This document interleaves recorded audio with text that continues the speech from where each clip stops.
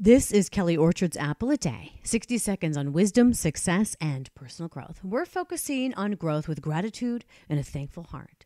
Passion.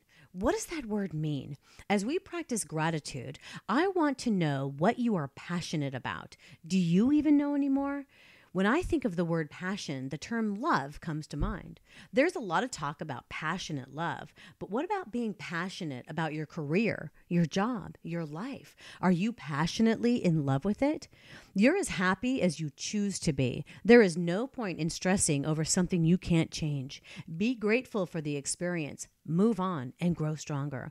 Maya Angelou said, "You may not control all the events that happen to you, but you can decide not to be reduced by them." Find your passion by seeking growth in all you do. Be grateful for experiences that teach you something. Today, be thankful you have a job, you have your health, and that you can be as happy as you choose to be. This has been Kelly Orchard's Apple a Day. Now, go out and be fruitful.